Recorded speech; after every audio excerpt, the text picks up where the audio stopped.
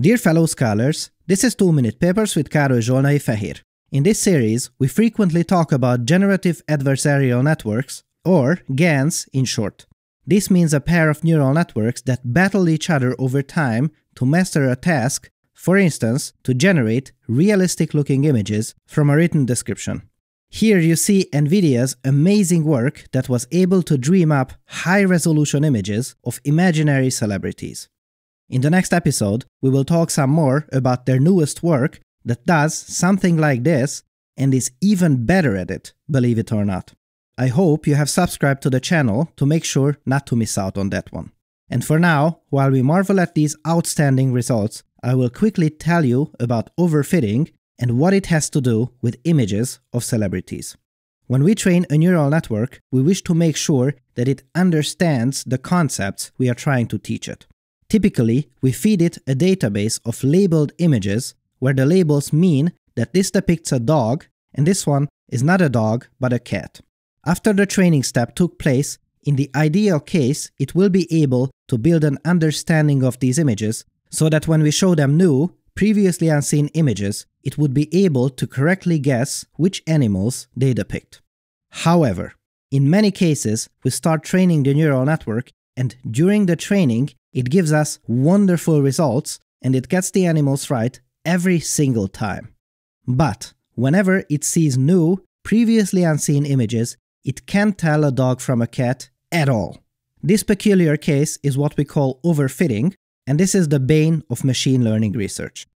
Overfitting is like the kind of student we all encountered at school who is always very good at memorizing the textbook, but can't solve even the simplest new problems on the exam. This is not learning, this is memorization.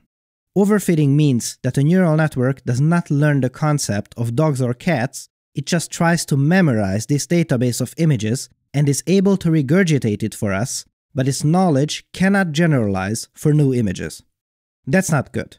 I want intelligence, not a copying machine. So at this point, it is probably clearer what images of celebrities have to do with overfitting. So, how do we know that this algorithm doesn't just memorize the celebrity image dataset it was given and can really generate new imaginary people?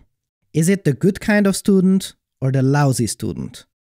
Technique number 1. Let's not just dream up images of new celebrities, but also visualize images from the training data that are similar to this image.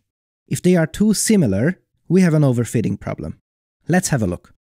Now, it is easy to see that this is proper intelligence and not a copying machine because it was clearly able to learn the facial features of these people and combine them in novel ways. This is what scientists at NVIDIA did in their paper and are to be commended for that. Technique number 2. Well, just take a bunch of humans and let them decide whether these images differ from the training set and if they are realistic.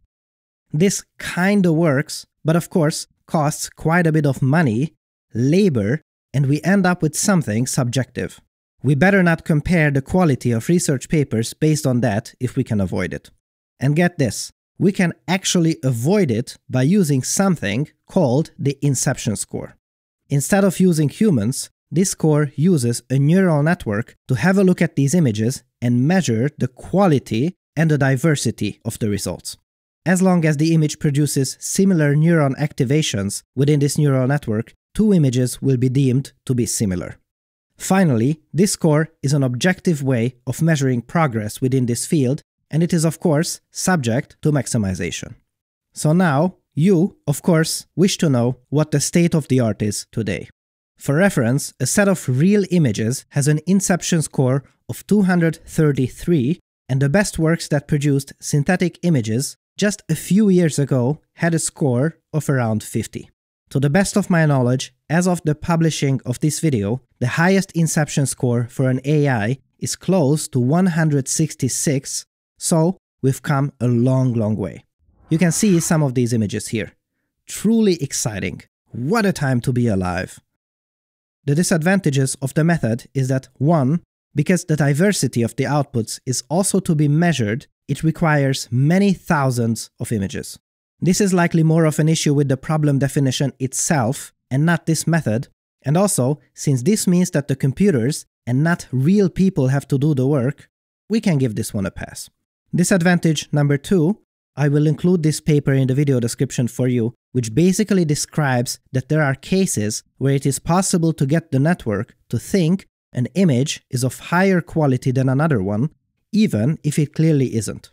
Now you see that we have pretty ingenious techniques to measure the quality of image generator AI programs, and of course, this area of research is also subject to improvement, and I'll be here to tell you about it. Thanks for watching and for your generous support, and I'll see you next time.